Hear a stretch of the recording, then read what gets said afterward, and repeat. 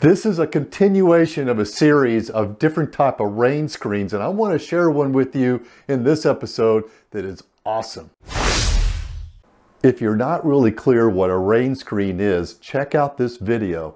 It'll define a rain screen and it'll tell you all the reasons why a rain screen might be good for your building.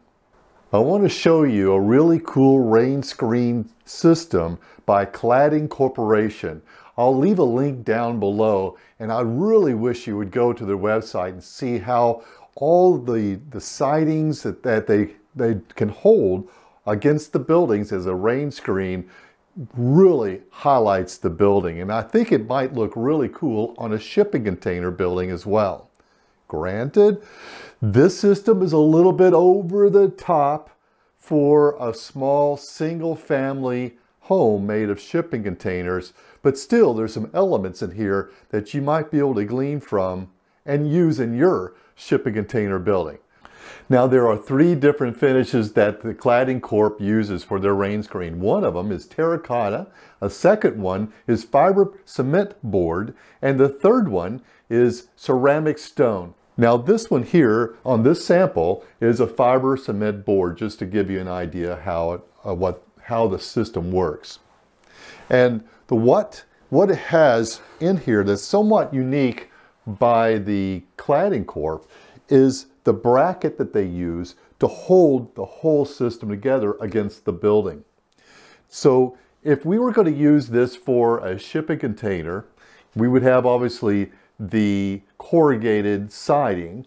So the corrugating siding would need something a little bit more flat for this to be, this bracket, the aluminum brackets that they have, to be fastened against. So imagine that the shipping container is back where my hand is. And then you would have another board, a sheathing board, outside of this.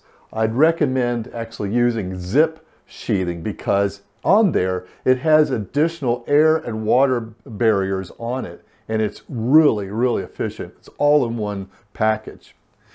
Then what they've shown, this orange, is they're showing a waterproofing membrane, and then they have some shims here, and then they have aluminum bracket. Now, this aluminum bracket has got interlocking with slotted screw holes to where it can be adjusted to make sure that if the wall is not exactly plumb, they can plumb it with those shims and also with the slots.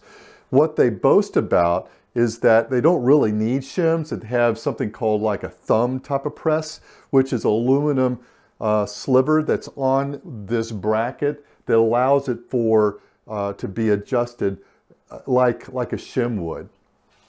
And inside of here, it's holding the insulation.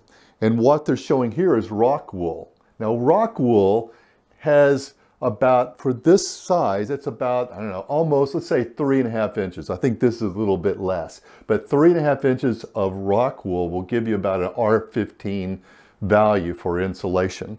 And that is enough in some homes and some buildings. If you're doing a commercial building, you might need quite a bit more. But ideally is that this rock wool could probably be considered by your local inspector to be a continuous insulation, even though it's held by these brackets. You would have to get their approval for that. And that's significant because in the energy code, they require continuous insulation in some cases, depending on what climate zone you're in and that sort of thing. Now, if you needed an additional insulation that's continuous, that is in addition to this, you can also use, right behind here, you could use the zip wall insulation board. Another thing it has is that because this rock wool is within this aluminum bracket, what that does is it keeps the rain screen material close to the insulation but not touching it. And that's significant too. If you compare it to having hat channels, the hat channels is going to push this out even further because then it has the insulation, the hat channels over it, and then it has this other. Although this does have a hat channel type bracket here. But this hat channel bracket doubles not only as something to hold it up against this wall or wall bracket, but it also, as you can see, it's black and painted black. So it prevents the water from going into this insulation a bit. There will be some, but what is allowed in there is for it to be running down into the channel created by that hat channel. And then if they fasten this fiber cement board onto these metal brackets, and those metal brackets that is attached to the aluminum brackets, those metal brackets have a flange coming out here, and it allows for the panel of the Rainscreen to be connected to that flange. Now you can see on this example, you can see the fasteners, depending on what you want. If you want something that shows the connectors, the fasteners, that's great.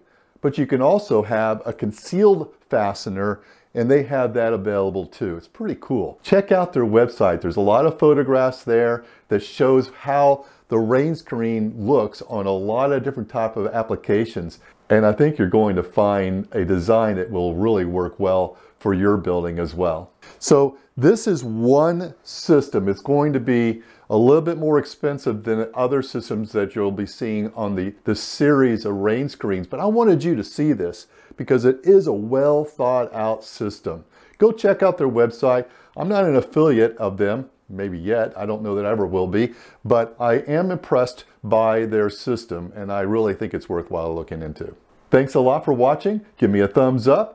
Go ahead and subscribe so you won't miss the series of the other type of Rainscreens we're going to talk about and how they're applied to the shipping container side.